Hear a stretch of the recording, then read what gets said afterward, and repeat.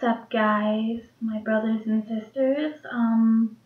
I earlier today, I had realized something that I didn't realize before, and I want to share it with you guys. So, okay, no one knows the time, the day, or the hour, but I want to show you something. It says right here,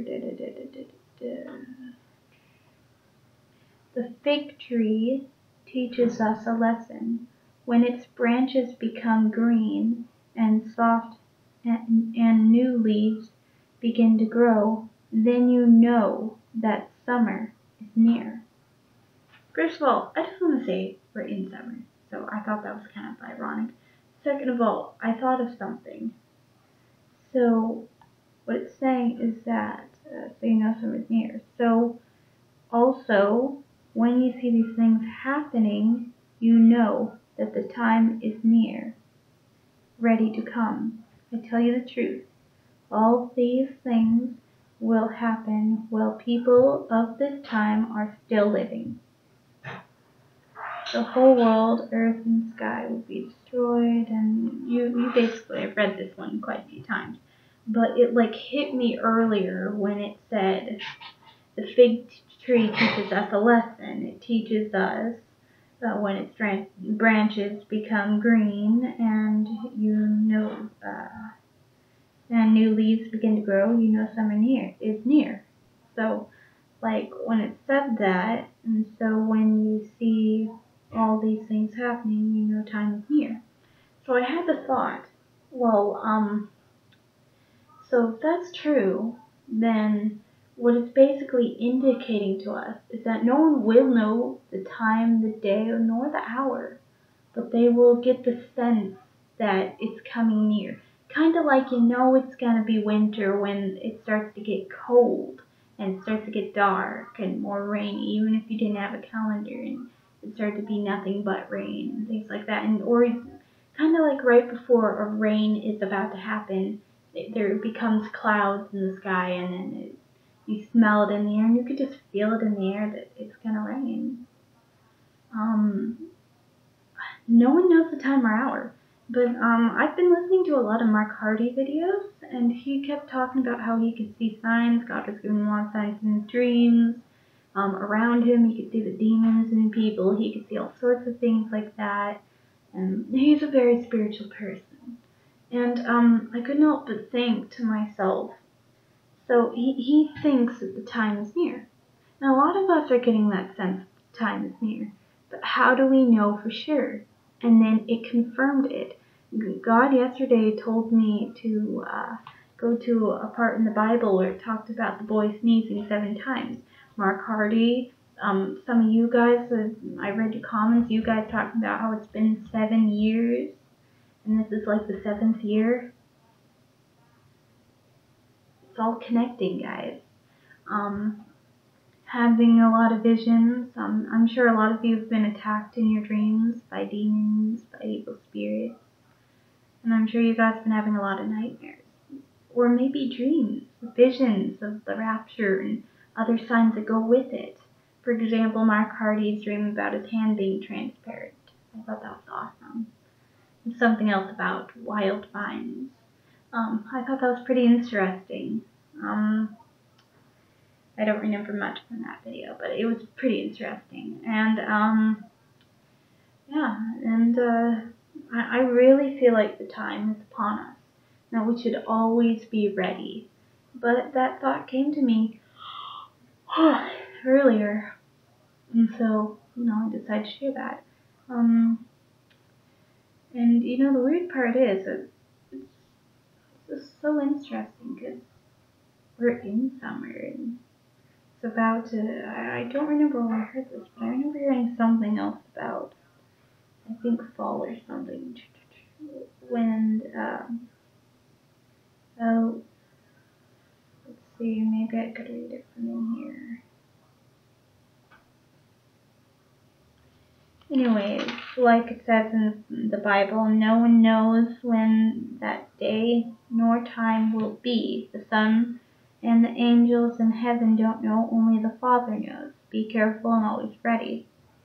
But it was saying here that the fig tree teaches us a lesson that, and I already read that a few times, and you get the point.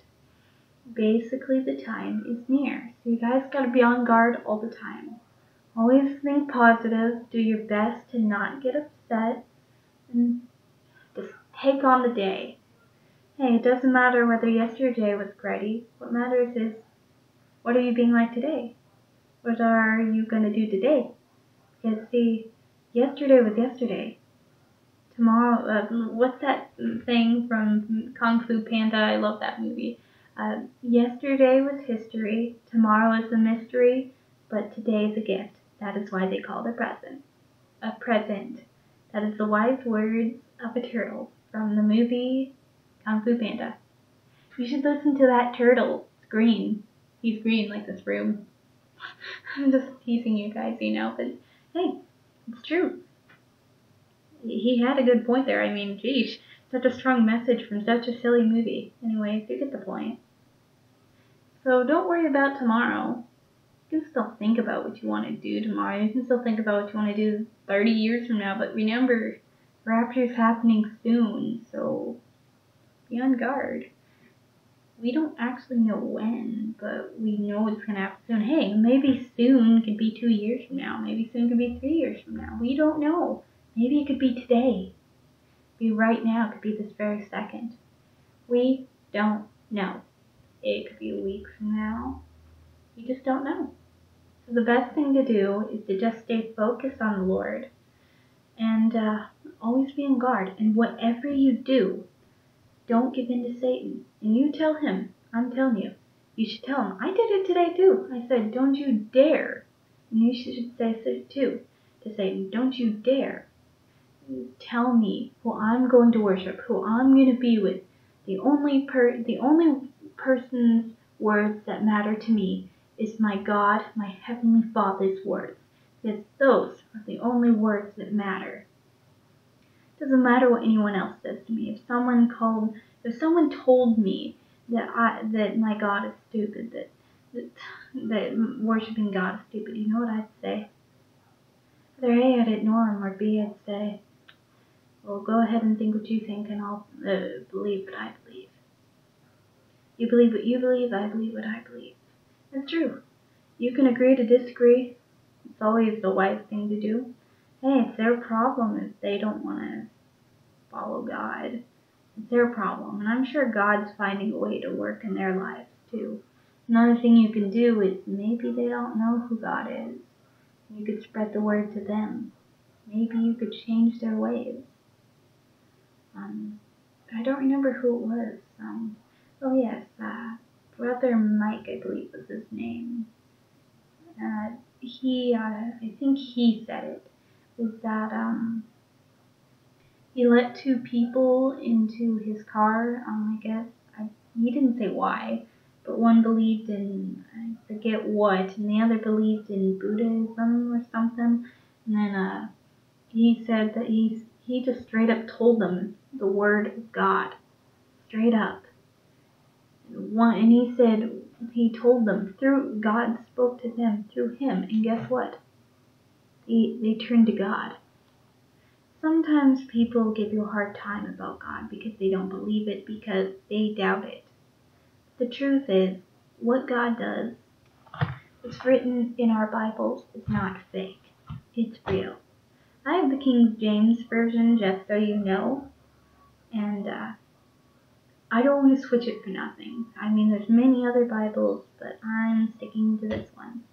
I have a gut feeling that this is the one that I should stick to. And also, I've had the gut feeling that I should always carry it around me. And it makes sense, because if the tribulation happened, say we just got raptured up, now the tribulation, and what's going to happen to all those people who get left behind? We want to save as many people as possible, guys. We gotta spread the word like a fire. Not for us, but, well, not just for us, because we're listening to the word of God. We're paying attention. No, we need to spread it to those of us who don't know God, who need the word of God, who hasn't heard the word of God, or maybe they have heard it, but they heard it from the wrong people. Maybe they heard it wrong. Maybe someone preached it to them wrong, and now they're doing it wrong. Guys, we need to spread the word truthfully, not the way the world wants to see it, but the way God sees it.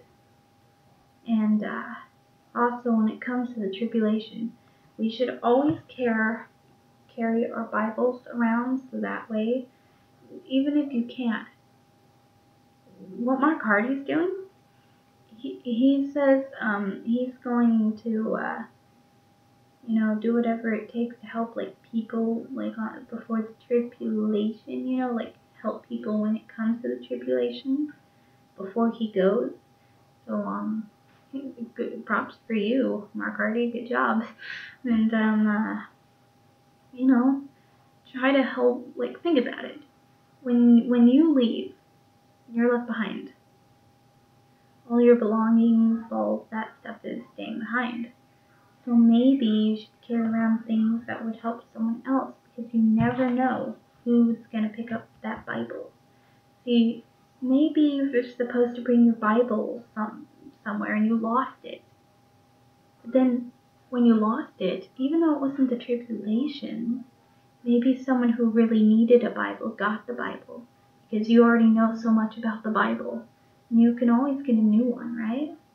My store, Love Inc., Threads of Love, Centenary, and I believe there's one in Hanford. They give away free Bibles for free. So if you guys want to get a free Bible, that's the place to be. And you know where the old Hostess building is if you live in Tulare? Well, yeah, I don't, but apparently a lot of people keep bringing that up. So when you're looking for Threads of Love, just think of the old Hostess building.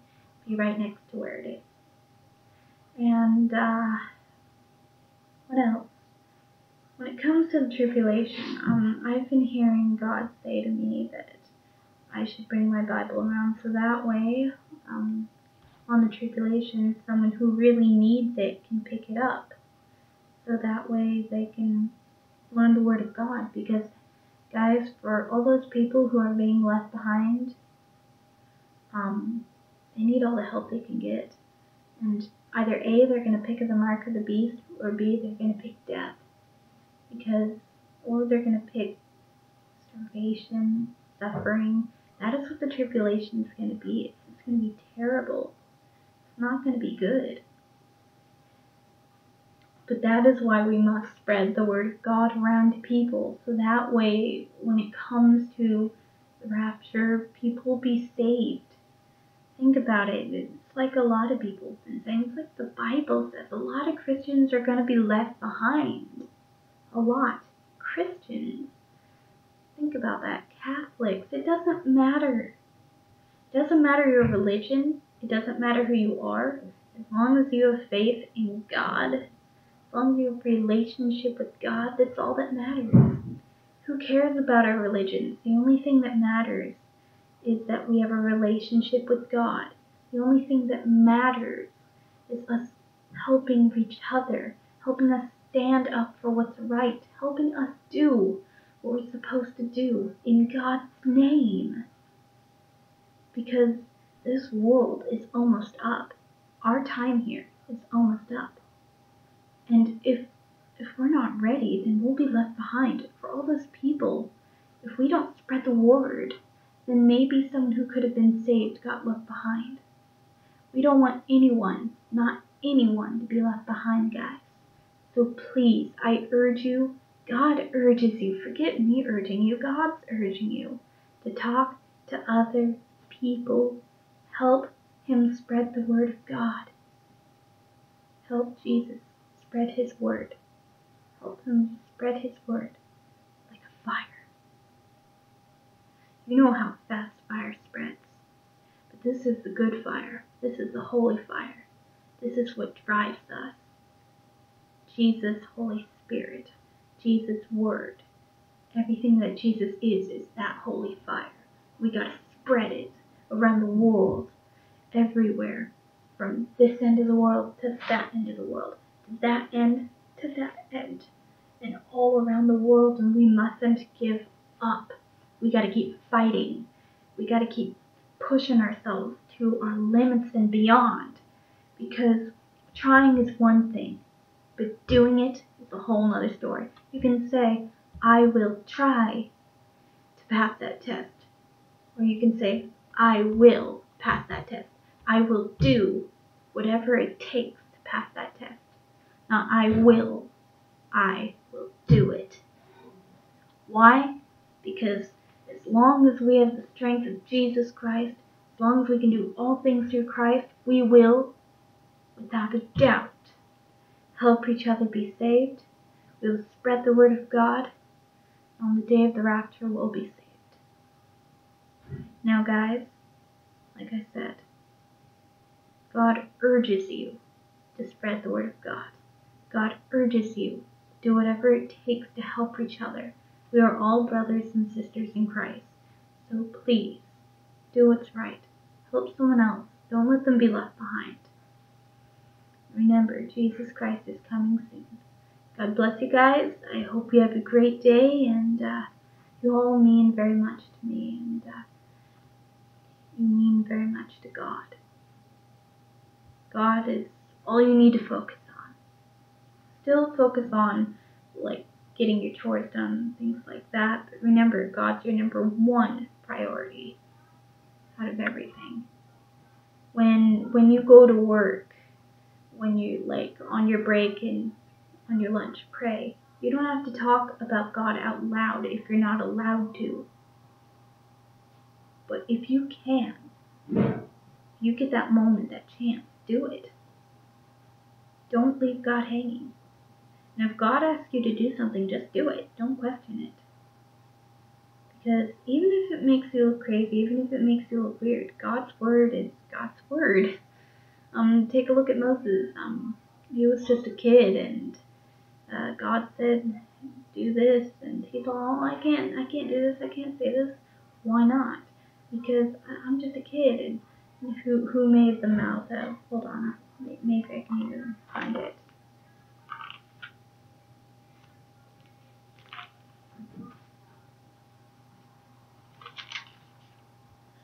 I'm gonna find it. Well, God's gonna help me find it.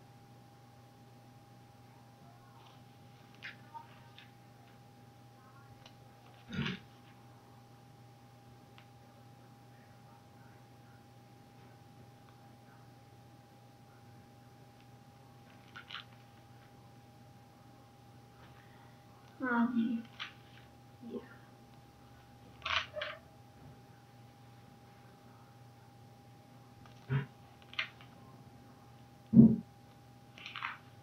Still looking for it.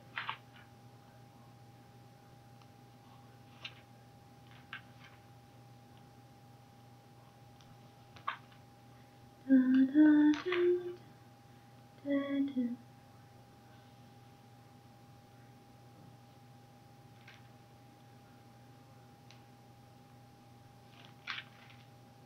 I don't know why, but I got the gut feeling to stop back at this page again. She has no son, and her husband is old. That's not what it wants me to read.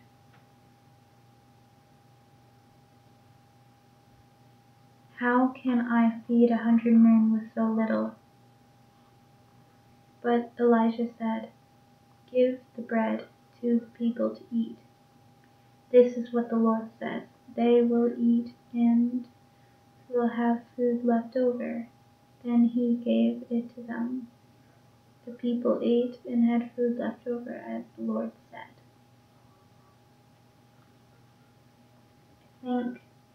I think what he's trying to say is, don't question what the Lord gives you. The Lord says, like this says, the Lord says, give 20 men 10 loaves of bread, and they'll have enough left over. Don't doubt it. Hand them the bread, and maybe you'll notice that there'll be like maybe 10 more loaves there plus 20 more. I mean, don't doubt the Lord. And don't question yourself. When the Lord tells you something, When the Lord tells you that you're supposed to do something, don't question it. Don't question it. Why did He pick me? Why did He pick me? It's like, why did He pick you? Why did He pick you? Why? Because He needs you to do this. He chose you because you're the only one that can do it. Don't question what the Lord says. I know that sometimes the Lord may not make sense, but we're not meant to know. Sometimes it's good not to ask questions. Sometimes it's just better to be unanswered. Just do what the Lord tells you. And in the end, we're all going, for all of us who have faith, for all of us who spread the word of God, for all of us who are doing what's right by the Lord, we're going to be saved. You're going to be saved as long as you stay focused, as long as you don't doubt the Lord. Don't deny Jesus' name. Don't deny Jesus' name. Don't deny Jesus' name. Stay focused. You can think about other things, but remember to think of God, number one, over everything. When you get up in the morning, you at least have a minute to say good morning to Jesus, right? As you're getting up even, maybe right as you open your eyes, say good morning, Jesus. Today is going to be a great day. Maybe as you're washing your hands, today is going to be a great day, Jesus. I can't wait for this day to start. Just talk to God. Talk to Him. Because I'm telling you right now, that's what the Lord wants you to do. He wants you to talk to Him. He wants you to do what's right by Him. Don't focus on the world. I know the world sucks. We all know the world sucks. The world is I like to call it hell. It is. Because we all end up doing the same thing. We have to get a job. We have to, and we're stuck with that. And there's not enough money to survive off of, and it's a lot. And then for all of us who go to school, we're being attacked by evil spirits if we have faith, and then at the same time we're trying to stay focused in school. So you kind of have to balance it all out. But in the end, you can do it. Why? Because as long as you have faith, as long as you have God in your life, you can accomplish anything. Remember, when you're at lunch at school or at work, pray. If you're at college, high school, middle school, kindergarten, it doesn't matter what age you are. It doesn't matter who you are, what you look like. The only thing that matters is who you are on the inside, what you do in life, when it comes to praying to God, and I kind of lost my words there. And praising the Lord, thanking the Lord, and remember to, talk to the Lord. The Lord does care about you. Don't give in to the world. Don't be focused on the world. Money, power, Donald Trump and Hillary. Did Donald Trump or Hillary die on the cross? No. Hey, you can vote, but they didn't die on the cross. Honestly, if I were to vote for someone, it'd be Jesus. but He's God. You don't need to vote for Him. He's already our God. But personally, if I could vote for Him, I totally would. I'm just saying, Donald Trump and Hillary. A lot of people have been looking at them like, I don't trust them, or other people be like, oh, they're great. It's who cares? Who cares? Honestly, I don't even think I'm gonna vote. I may, but I don't know them. It's like this. How can I vote for someone I don't know? And they didn't die on the cross. They didn't. Yeah, and when they say God, or when they talk about God, they say, God bless you guys. I've heard Hillary say it a few times, but I just wonder if it's all just an act, Do they really sound real to you? I don't know. I guess I kind of have had trust issues with presidents and things like that. Growing up, I've always just thought, I guess I've kind of had a bit of a trust issue with people. I love everyone. I care about everyone, even Trump and Hillary. For someone who is, ugh. But you know what I mean. It's just, don't be too into the whole world thing. You're talking about Trump and Hillary. What do they have? Like, like that's so amazing. I don't see them pulling up any magic wands and doing cool stuff. I just see them talking about promises that they're going to make America great again, or, oh, America doesn't need to be great, it's already great. Well, even if that is the truth on that point, she sounds like she's trying to make us her best friend. Trump, okay, ever since my sister called Trump an Oompa Loompa, I'm sorry, I think of him as an Oompa Loompa now.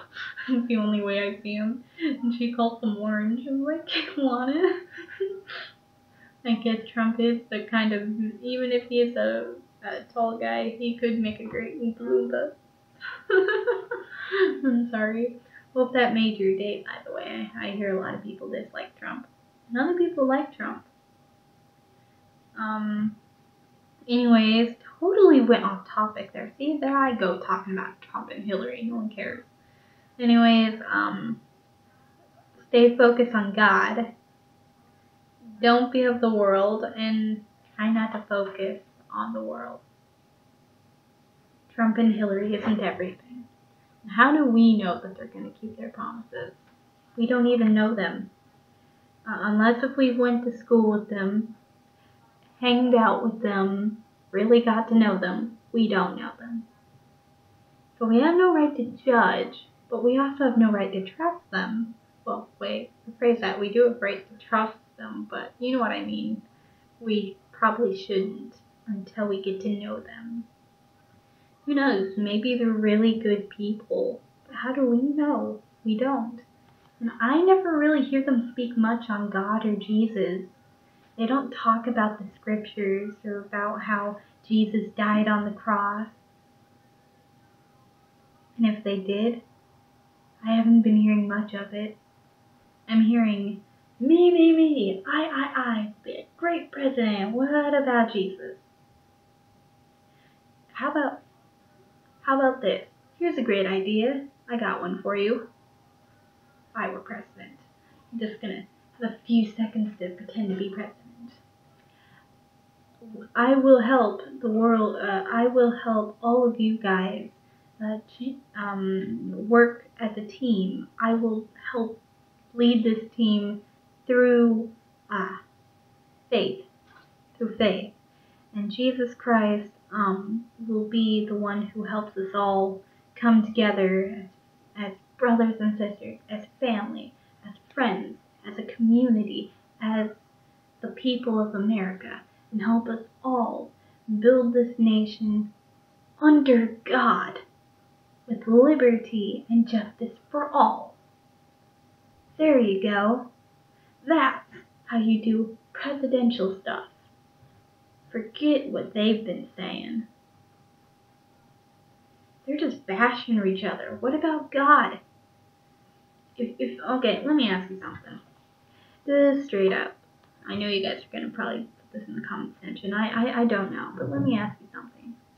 Would you prefer someone who says, I'm going to make America great again? Or someone who says, oh, don't listen to him. I'll make America great again with us working as a team. Or would you rather I'm going down to some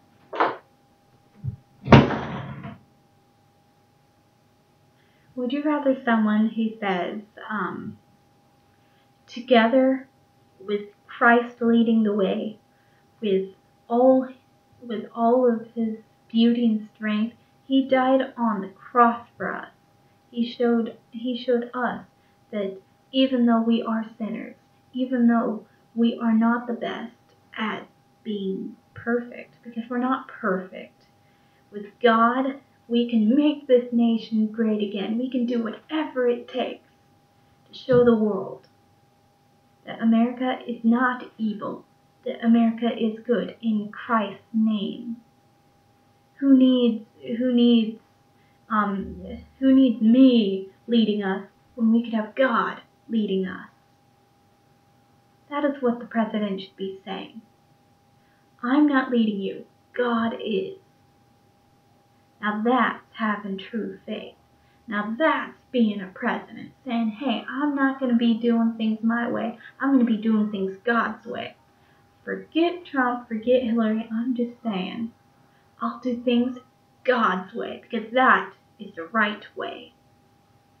That is the just way. Whatever happened to the flag salute, guys? Seriously. I pledge allegiance to the flag of the United States of America, to the republic for which it stands, one nation, under God, indivisible, with liberty and justice for all. If you ask me, America has been going bad. And with Trump and Hillary, who knows? There is no way, one nation under God, indeed. There is no way that this country is going to survive. Seriously. As much as I would like to say that great president, none of them said that they're going to do things through Christ's way, that they're not going to live through Christ. I've never heard either of them say, I'm going to do this Christ's way. No, what they've been saying is, I'm going to do it my way. I'm going to do it our way, but not Christ's way. You see where there's a dilemma there. A good president would be a leader, someone who would fix the pains and problems of people, someone who would ask God to help him with that, a person who would let God lead the way rather than himself. Instead of being like, oh, I'm all high and mighty because I'm president. Instead, let God lead the way. Let God be the person who helps you be a good president for other people. Not to help yourself, but to help others. Just saying. Seriously. They didn't die on the cross. Jesus did. Please, guys. Please stay focused on the Lord and forget Trump and Hillary. Because you can still vote, but they didn't die on the cross. Jesus did. And the rapture is going to happen very soon. So the best thing to do is to just stay focused on the Lord and talk to Him. I hope you guys have a great day. God bless you. And sorry for talking extra long. And hope you all have a great day. Amen. And remember, the fig tree teaches us a lesson. It teaches us that when its branches become green and soft and new leaves begin to grow, then you know that summer is near. So also, when you see all these things happening, then you know that the time is near. Ready to come. I tell you the truth. All these things will happen while people of this time are still living. Well, I hope you guys have a great day and God bless you. Remember, Jesus Christ loves you, and Jesus Christ is the only way, the only option. Amen. Goodbye, my brothers and sisters in Christ. Amen.